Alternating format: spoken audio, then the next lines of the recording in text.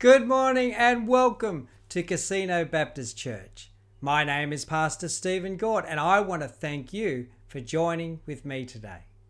Some great news during the week, folks. The Premier has said that we are allowed to not just have one person, but now up to 5 possible singers out the front of church and some more instruments as well. Now we have to keep to a few more other guidelines, but that has been a nice change that over the next few weeks we can look to implement. So that's great news. Also great news is that this long weekend we begin a new series. We've come out of the book of Exodus, which was brilliant to look at, and we're going back into the New Testament today, and we're going to start looking at the book of Acts. So if you have your Bibles, you might like to turn with me to Acts chapter 1. But also to go along with that, after our service this morning, we will be holding communion. So if you need to go get the elements, the bread and something to drink, then please do so. So at the end of the message, we will also briefly look at that today.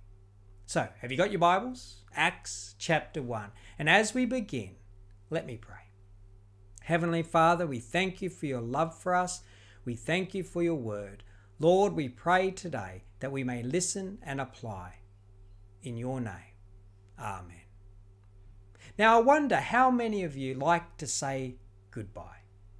I know I don't like to say goodbye to people, particularly people who are really, really close to me.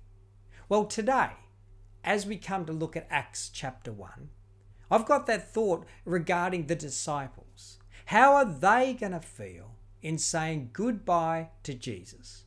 Because he is about to return to heaven. Now, this series that we're going to look at on the book of Acts, I have called the Church Handbook. Now, I think I borrowed that from a book title or somewhere else where I've heard it in the past. But I think it's a great opportunity as we see the beginnings of the young church, just how they grow and grow as they listen to God's word and as they put it into effect. And in Acts chapter 1, the church begins. The church begins with Jesus saying, I've been with the people closest to him, his disciples. He's been with them for 3.5 years. They've heard him speak. They've seen the wonderful miracles that he has done. It's been brilliant. They have this really close relationship with Jesus. And then what we see is that the very sad time, he tells them he's going to die, why he goes to Jerusalem, and then he does it. He dies on that cross, and then great news. Through their sadness, he comes back to life again 3 days later, showing that he conquered sin, showing that he conquered death. And then he lives with them for another 40 days. Now, this has been a brilliant time that he has spent with these people who are the closest people to him, the disciples and his immediate family. And now in Acts chapter 1, we get to the point where he says after 40 days after the resurrection, he says it's time to go. It's time to return to heaven. But before he goes, he wants to make sure that the disciples do not miss something. He wants to remind them of God's plan for them. Now, at the end of Matthew's gospel, we read the Great Commission, where Jesus sends them out to baptize and to teach in his name that he will be with them always. This, what we find here in Acts chapter 1, God's plan follows on from that. It unpacks that as we begin to look at how that Great Commission is to actually happen. And the key verse for the whole of the book of Acts, and definitely chapter 1, is verse 8. Now, it's a verse that I think many of you would actually know, and it goes like this. But you will receive power when the Holy Spirit comes on you, and you will be my witnesses in Jerusalem and in all Judea and Samaria and to the ends of the earth.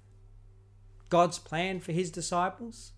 To take the message to the ends of the earth. God's plan for the church today has not changed.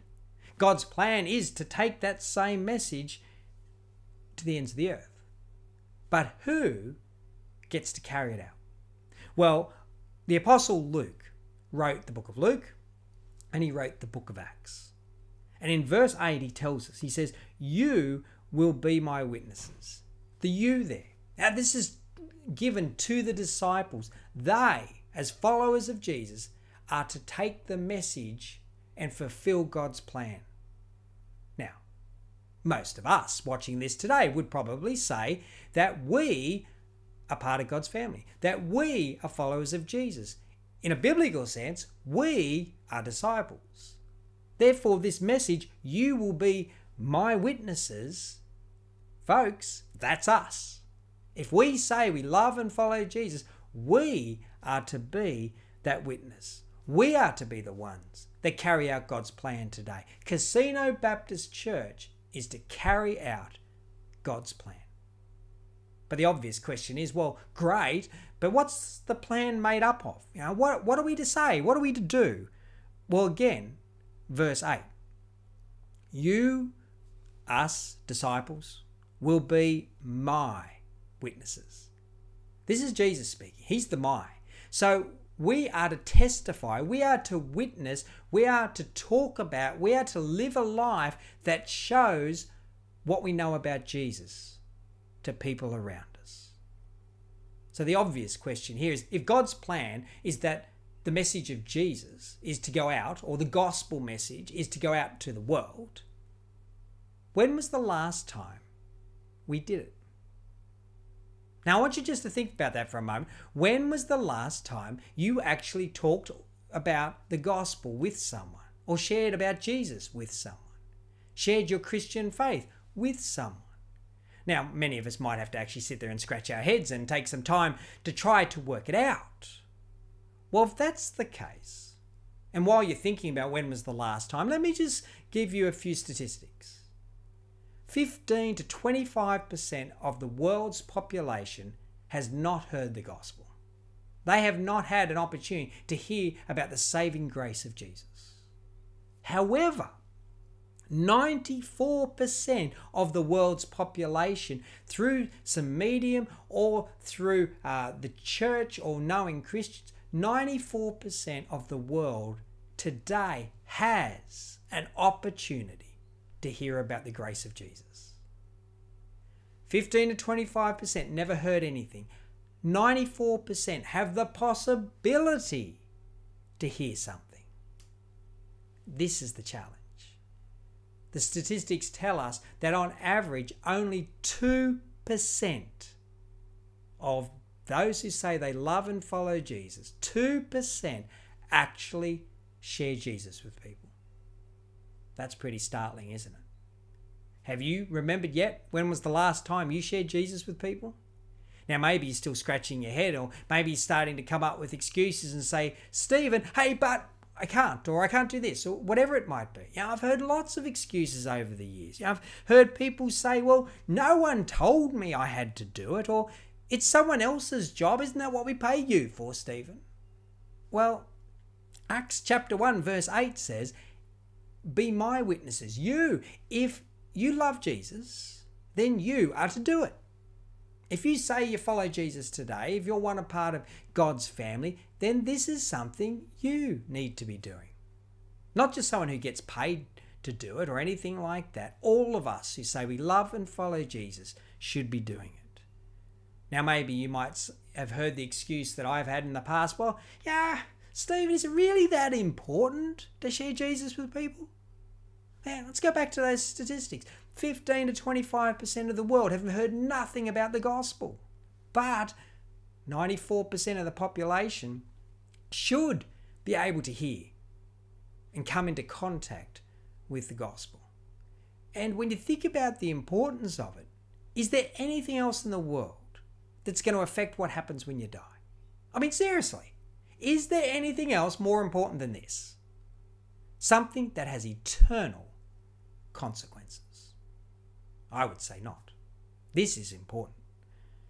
Maybe you've heard the thought, and even said it yourself, that you might say, well, Stephen, someday I'll get around to it. Great.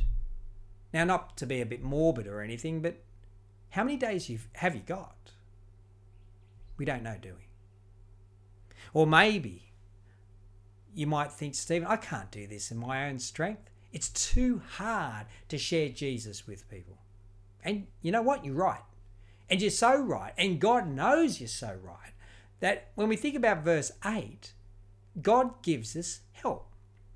Let's go back to the opening words. But you will receive power when the Holy Spirit comes on you. And back in verse 4 and 5, it says that the Spirit, he says to his disciples, don't leave Jerusalem because you've got to wait for the Spirit. The Spirit will come on you and then you can do these great things in God's power. So if the thought is, I can't do it in my own strength, you're right. We can't and we don't have to. Jesus gives us the Holy Spirit to help us to be able to do it. Now, I asked the question a little while ago, who carries out God's plan? Now, as we've looked through here, we've realized that it's to be us, but it's actually God. God does it through us. We just need to let ourselves be used by God. When we read through this book of Acts, it's a beautiful book where we see the disciples do exactly that. The church is born. The church grows. Now, history tells us that by the end of the book of Acts, from 11 people who said they loved and followed Jesus, the church grew to over 200,000 people. God's plan works. Nothing gets in the way of God's plan.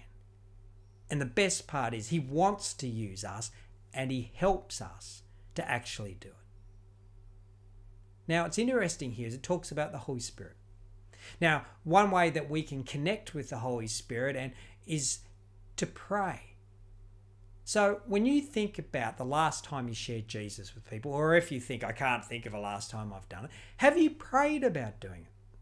Have you prayed about God showing you or giving you the people you should be sharing with? Have you asked God to give you the words to say? Have you asked God to give you the feet and the boldness? Because God does give us opportunities. Have you prayed for the feet and the boldness and the words to take the opportunities that God gives us?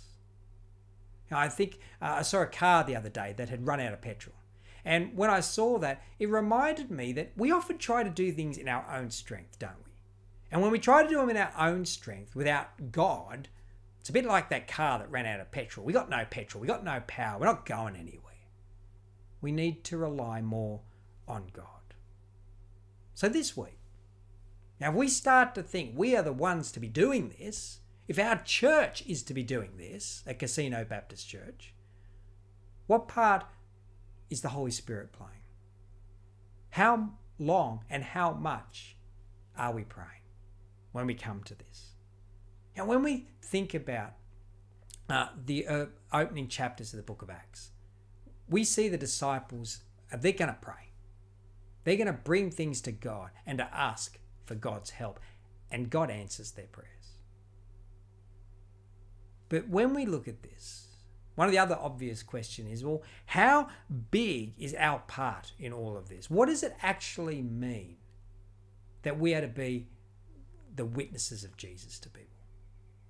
Well, the Apostle Luke, who wrote the book of the Gospel of Luke and the book of Acts, he says here that when we are to be the witnesses, he wanted us to make sure we captured the words of Jesus, that Jesus spelled it out very clearly.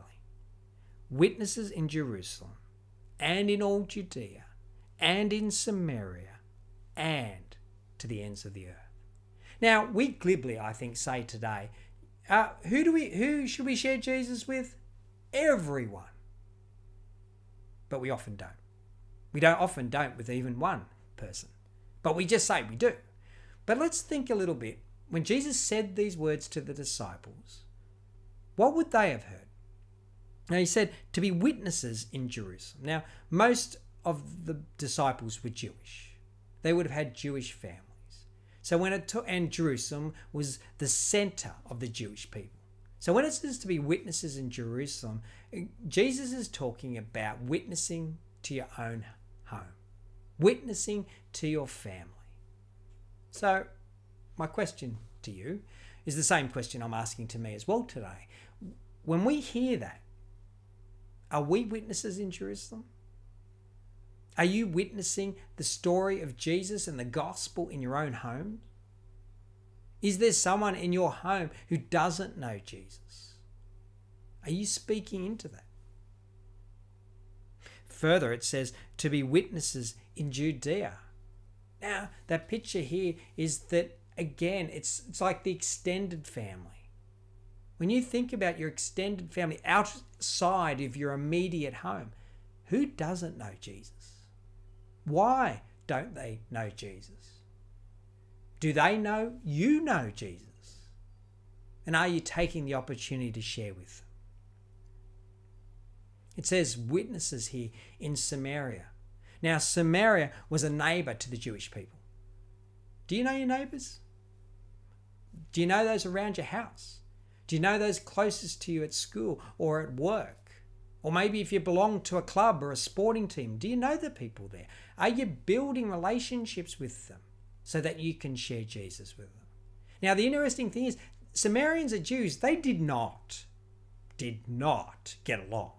So when they didn't get along, do you only look to share Jesus with those who you are friends with? Those you get along with? Those who are easy to get along with? Those who are like you? Or do you actually share Jesus with those who are harder? Maybe those who rub you the wrong way type people. Do you pick and choose who gets to hear about Jesus? Or do you witness in Samaria? Do you witness, as it finishes, to the ends of the earth? What is the limit? And I want you to think about this very quickly. What is the limit on how far you can reach with the gospel? Now, most of us would say, to the ends of the earth. Today, with modern technology and other things, we can reach wherever the ends of the earth might be. What's your limit? And as you think about that, and if you think your limit's not that large at all, not that wide, why is it not that wide?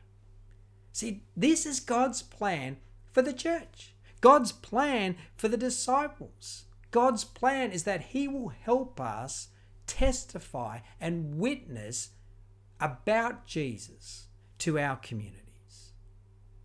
The challenge is, will we?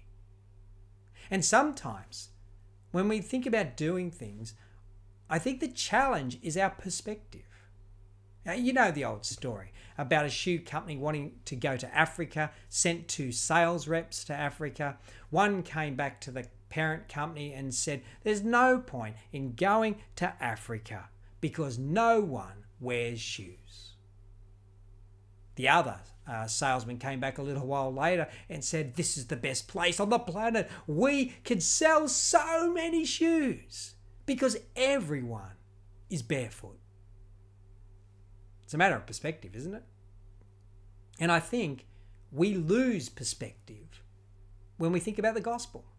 We lose perspective when we think about what God has done for us. Now, in a little while at communion, we're going to remind ourselves of that. But just think briefly.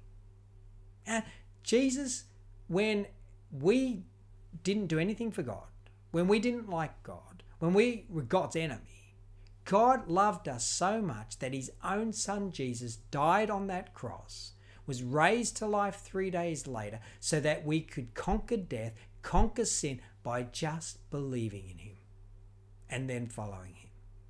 Isn't that awesome? What does that mean for you? And what does it mean when you make mistakes? As we looked at the other week in the book of Exodus, we have a God of second, third, and fourth chances. God offers us grace. God offers us mercy. God offers us forgiveness. We don't deserve it. I don't deserve it, but God offers it anyway. We just have to accept that free gift. What does that mean for you today? What does it mean for you, what God has done in your life? When you think about that, if the perspective is that that's the greatest news ever and it's the greatest thing ever, then don't you want to share it? But if the perspective is it doesn't mean that much, or my parents did it, I'm just following them, or whatever it might be. If it doesn't mean that much, then why doesn't it mean that much for you today? Knowing what God has done, has it become stale for you? Why doesn't it mean something? What can change for you to change your perspective today? See, I think we often lose our perspective, and therefore we lose how much God has done for us. Therefore, we don't share the message of Jesus with others. But this plan of God's that begins or continues in Acts chapter 1 and is spelled out as the early church begins, they grab hold of this. We need to witness. We need to testify in Jerusalem, in Samaria, and Judea, and to the ends of the earth. We need to do this because that's what God wants. The challenge is, will we answer that call today? When you think of how you live your life, when you think of the decisions you make every day, when we think about the decisions we make here at church, whether it's to do with the preschool, whether it's to do with our church itself and the ministries that we do, or whatever it might be, any decision that we make, does it fit with God's plan? Does it fit that we want to share Jesus with the community around us? Acts chapter 1 reminds us in Jesus' words as he says goodbye to the disciples, don't forget God's plan. Be my witnesses. Testify about me to the world. Friends, family, are we doing that today at Casino Baptist Church? Are we doing that in our own homes, in our school, in our workplaces, in our streets? Are we answering God's call today to fulfill his plan? Let me pray. Gracious Father, forgive us when we don't feel and fulfill your plan. Lord, help us this week. Show us the people to talk to. Grant us the words and give us the boldness and the feet to reach out to them with the gospel and the love of Jesus this week.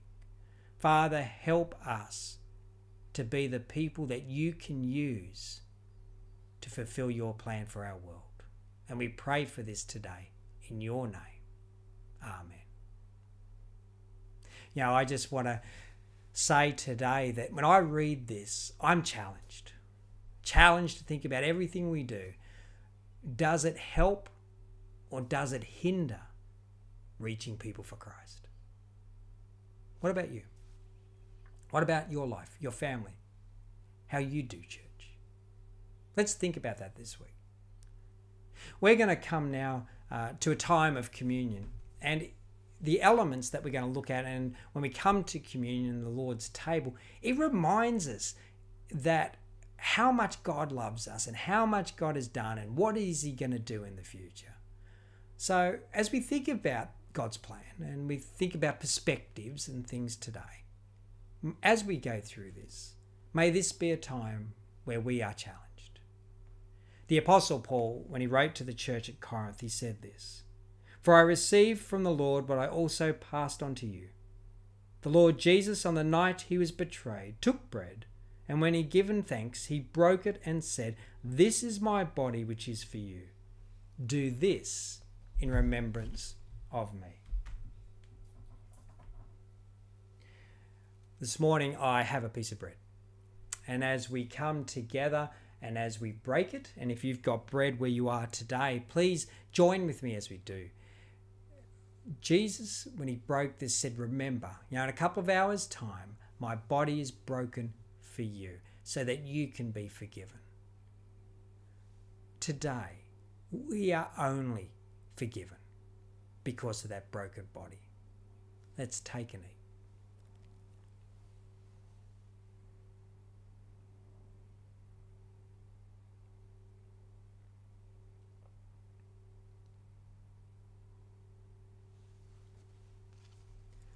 Afterwards, the Apostle Paul went on and said this, "In the same way, after supper, he took the cup, saying, 'This cup is the new covenant in my blood. Do this whenever you drink it in remembrance of me. For whenever you eat this bread and drink this cup, you proclaim the Lord's death until he comes. So friends, let's do that. If you've got some grape juice there or something else that you can drink, we stand before God. Everyone stands before God one day. When God looks at us, we can't stand on our own merit. But if you love and follow Jesus, if you remember what he did at the cross, if you hold on to that, it reminds us that when we stand before God, we are washed whiter than snow because of the blood that was shed on that cross. So as we drink today, let's be thankful and remember what Jesus has done for us. We are forgiven because of him. Let us drink.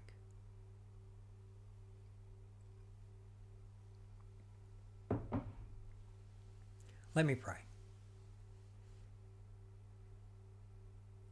Father, we do say thank you today. We thank you for your love for us. We thank you that you went to the cross when we were your enemies. Lord, today, we want to be the people you want us to be. We don't want to lose perspective. We want to be reminded every single day of the joy and the grace and the mercy that's offered to us. And then we want to go live it out.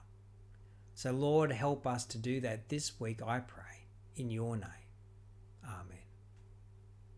Well, thank you again for joining with us today. It's great that we can still meet like this. If you can join us physically, Casino Baptist Church, 10 a.m. next week, but also 6:30 p.m. on Wednesday evening, Facebook Live. Just go to the church's Facebook page and you'll see the link there. May God bless you this week, and may we gather again in the coming week and remember the greatness, remember all that he has done, and go out this week and live God's plan. See you next week.